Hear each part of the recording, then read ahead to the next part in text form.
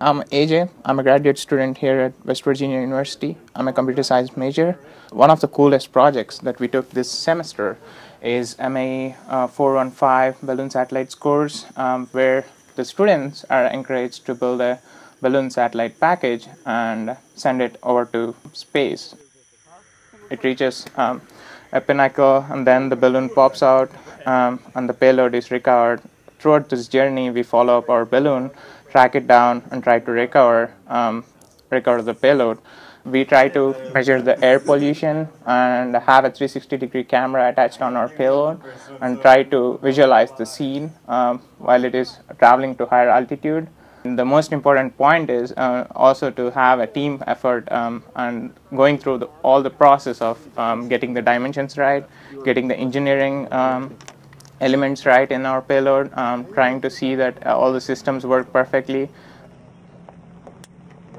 When you finally take it off, you feel as if you're sending your precious element to the space, and you're finally launching a rocket or something. You know that kind of experience when you see those rocket launches from NASA or any space exploration people.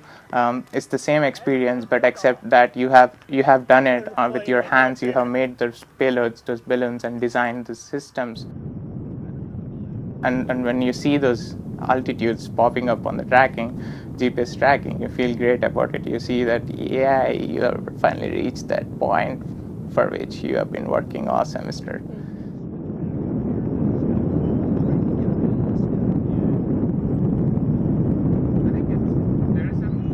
What kind of altitude are we getting updates still? And while the balloon is on its mission, we try to track it down using the tracking box that is attached to the same balloon. We travel down some of the beautiful parts of West Virginia. We were always on our toes, looking at the path where the balloon is.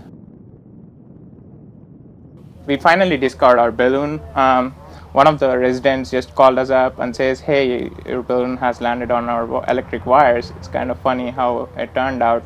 Absolutely, and one of the boxes came loose. A lot of effort went into designing these systems and testing it out vigorously before we launched it out. Some of the systems didn't turn out as good as possible, as good as they could have been, but in the end, it was a great experience. Well, we're done for today.